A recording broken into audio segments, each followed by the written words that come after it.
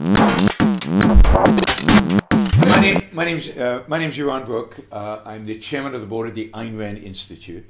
I've been a passionate advocate for Ayn Rand's ideas for decades now, and for the last at least 10 years I've been traveling around the world speaking about her ideas and trying to expose primarily young people, but general audiences, the ideas of rational self-interest, the ideas of capitalism, the ideas of freedom.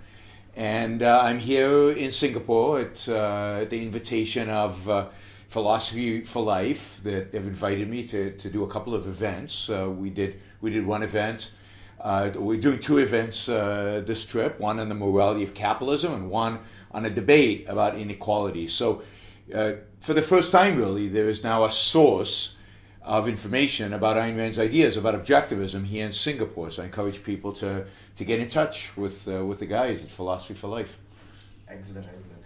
And this is your first time in Singapore. We're well known for chewing gum bans, cocaine. What's your impression? Has police knocked on your door yet? Police have not knocked on my door yet, but maybe after they hear me speak tomorrow, it's hard to tell. Singapore, impression is pretty amazing. I mean, it's obviously a beautiful city. The development here, the beautiful buildings, the extent of the wealth that has been created in Singapore is a real tribute to the degree of freedom that exists here. It's not an accident Singapore is ranked number 2 in the Economic Freedom Index. And it is that freedom, that economic freedom, that creates a prosperity that I think you see all around Singapore.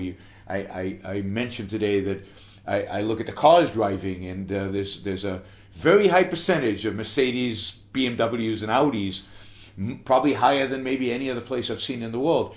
And that is, again, more evidence of kind of the wealth that markets have created in Singapore. So the Singaporean experiment in freedom, to the extent that freedom is practiced, is to that extent we're seeing success.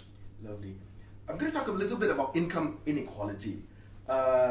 First, maybe could you help us, our readers, to understand why is the world concerned with it, objectively speaking?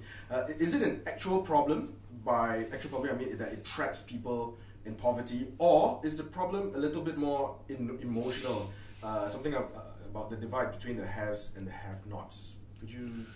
So first of all, there is no problem. There is no problem of inequality. Nobody should care. Inequality is irrelevant to anything. It's not an economic issue. There is no economic theory that connects inequality to any economic problems. It doesn't connect to the lack of mobility among the poor. It doesn't connect to slow economic growth. It doesn't connect to anything. It is just a way to rile people up, to feed off of envy and jealousy of the wealthy, and actually to hurt the economy, to do things that actually bring about negative results for everybody, particularly the poor. The poor are the ones who suffer the most from policies aimed at reducing inequality. So inequality is not an economic issue, but it's also not a moral issue. So it's not an issue of fairness. People talk about, oh, it's unfair.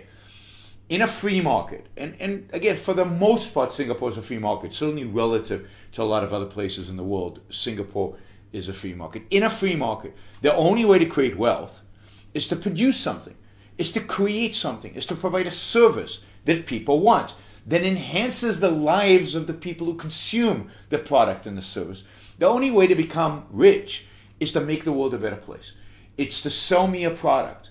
And the reason I'm willing to buy the product is because that product is going to make me better. It's going to enhance my life in some way.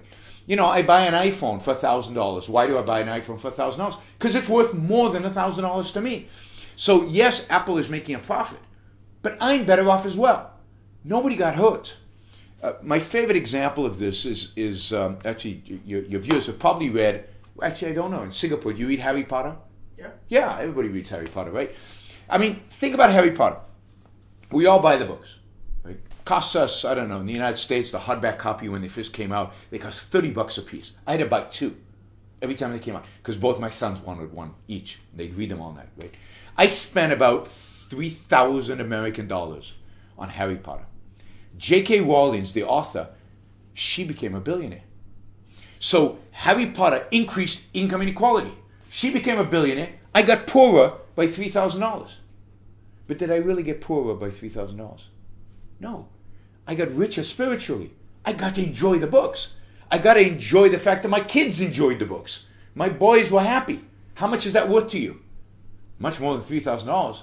So in that trade, I won, J.K. Rowling won. And yes, the way economists measure it, income inequality grew. She got very rich. I got a little poorer materially. But really, is that a problem? I mean, thank you, J.K. Rowling, for writing these wonderful books, because I had a lot of fun reading them, and they were worth a lot more than the $30 it cost me to buy one. Win-win. Yeah. Trade is win-win. Yeah. Nobody loses.